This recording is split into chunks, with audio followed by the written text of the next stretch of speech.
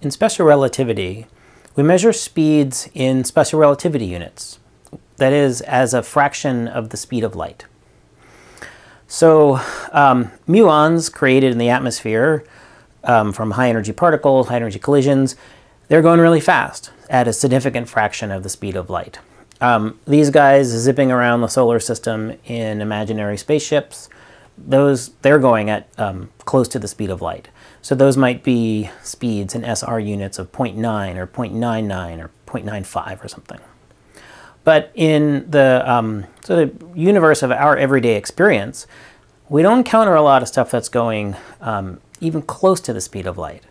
And so that means that v, speed, in SR units is often a very, very small number. It's very, very close to 0.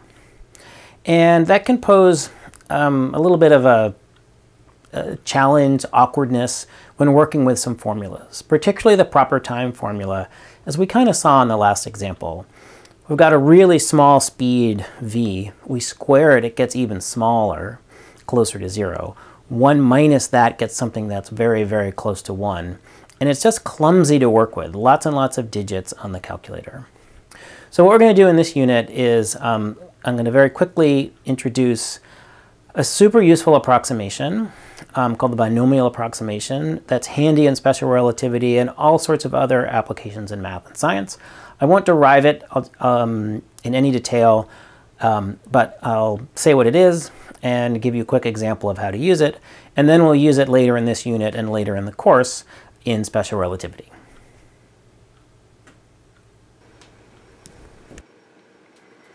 So here's the binomial approximation.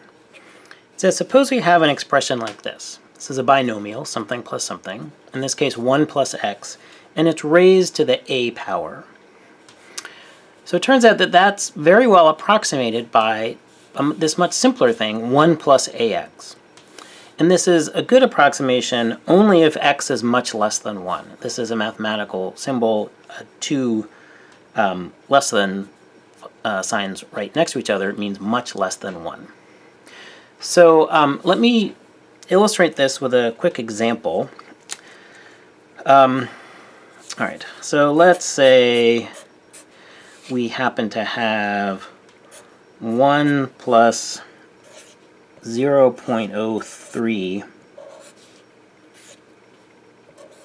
squared. All right, so let's do this two ways. First, let's use the binomial approximation.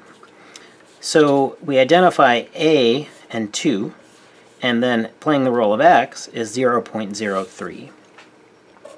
So this is going to look like 1 plus a is 2, and x is 0.03. So let's do that. 2 times 0.03, that's 0.06. Probably could have done all of this without a calculator. So this is 1.06. And just to write out what I did, I said a is 2 and x is 0.03. All right, so that's an approximate value for this. I could also just do this directly on a calculator. 1.03, square it, and I get 1.0609. So the exact value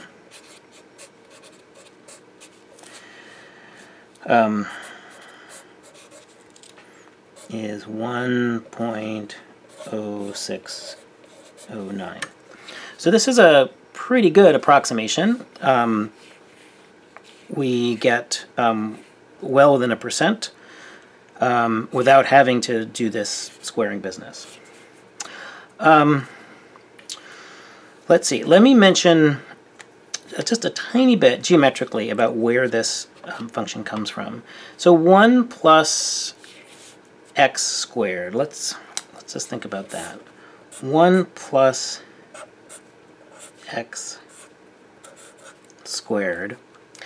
So let's, if I were to graph this function, that's going to look, I'll do this in a different color. So this is going to be a parabola, but when x is 0, I still have 1. So this is going to look something like this. And label my axes. On this axis is 1 plus x squared. On this is x. And so this is a parabola. This is a linear function, right? X is not raised to a power. And so the idea here is, if we're interested in just very small x values, I'm not really interested in this part here. I'm interested in what's happening really right in close. So we could zoom in really close for really small x. There it is. And in that region, the blue line looks very, very much like a straight line. So the blue curve, right? This is a curve. But if you zoom in, it looks like a straight line. And we can figure out the slope of that line. And that's what Calculus 1, differential calculus, is good at, is figuring out the slopes of curves. We do it by zooming in, figuring out the slope of the line. And so we can imagine maybe that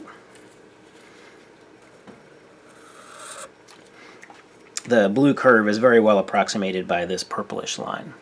And so that approximation, if you do that out the algebra and calculus, is what gives you this. We're basically saying, all right, let's just pretend that this is a line.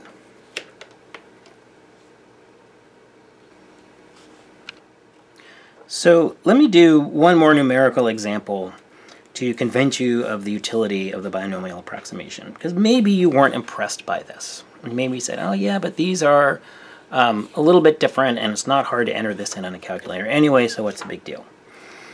So let's imagine that x, instead of being 0.03, which is smaller than 1, let's do something that's really, really small. So I'll do that here. So let's say that we have 1 plus 3 times 10 to the minus 6 squared. All right, so that's going to be equal to 1 plus ax. A is 2, x is this. 1 plus 2x. 3 times 10 to the minus 6. Like so. So that's going to be, let's see, so this is going to be 6. 2 times 3 is 6. It's going to be 1 plus 6 times 10 to the minus 6. And that is, I'm going to do it on a calculator so I don't miscount zeros. 6e minus 6 plus 1 equals 1.00000000006. Okay, so that's using the binomial approximation. I could also do an exact value.